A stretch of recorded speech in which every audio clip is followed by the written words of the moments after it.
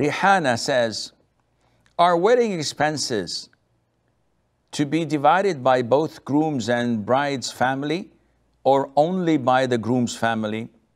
My father has no problem in spending half the amount of the walima, but the groom's family say that usually nikah expenses are done by the bride's family and the walima expenses by the groom's family. What is your advice, Sheikh? Because in the subcontinent we have nikah on the day and the walima the next day. First of all, the walima is usually done after the marriage has been consummated. Whether you do it on the same night or the night before, it's not a problem. You can do it either way you wish. The walima in Islam is the sole responsibility of the groom. And by the way, everything related to the marriage financially is the responsibility of the groom. So it's the boy who pays the dowry or the mahar, not the other way around. Women and their families are prohibited from giving the boy anything as a dowry, like in the subcontinent, because this is the doing of the Hindus. Muslims don't do that. Women are more honorable to be forced to pay for their marriage. We honor women. We don't accept this. In Islam, it's haram. It's prohibited. So it's the boy who gives the mahar, the dowry. It's the boy who also pays for the walima.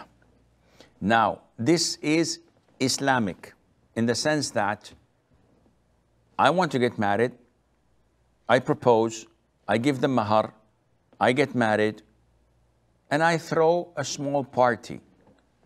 The Prophet ﷺ, when he saw Abdurrahman ibn Auf, may Allah be pleased with him, and he looked fresh.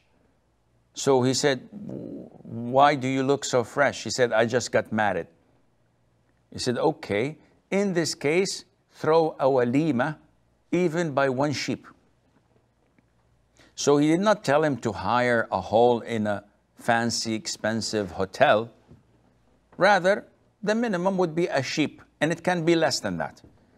The concept is to gather few Muslims to feast, celebrate, and eat. That's it.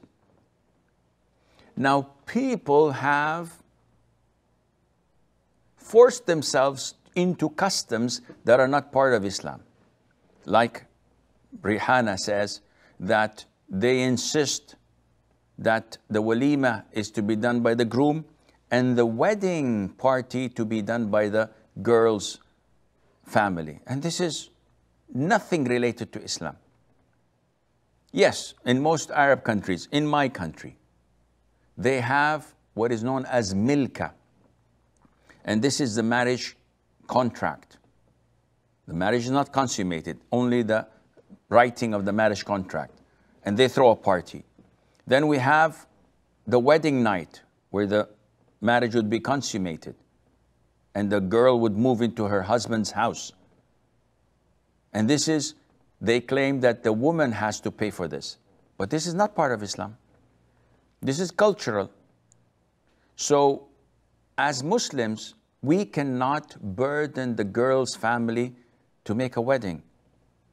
Now you as a groom, you have to throw the walima. He said, Sheikh, I did that already.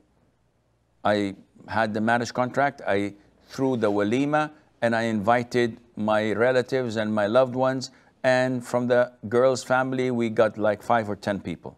Khalas, alhamdulillah, it's done. Yeah, but the wedding night, you want a wedding night? Your family wants a wedding? You throw a wedding. You can't ask the girl's family to throw a wedding that would consume 5 times the mahar, the dowry that you had paid.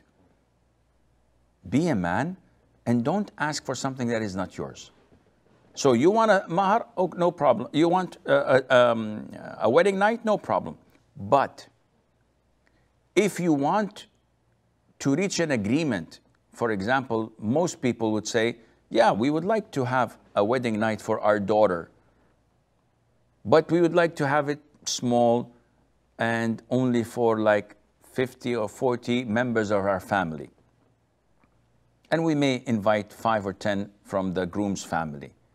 Now, if the groom's family say, no, we would like to invite more of our people, tell you what, we'll share the expenses. We'll pay half of it.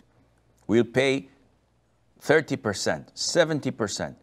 Depends on the agreement, the mutual agreement between the two families, without one being forced to do something he does not want, and Allah Azza wa Jal knows best.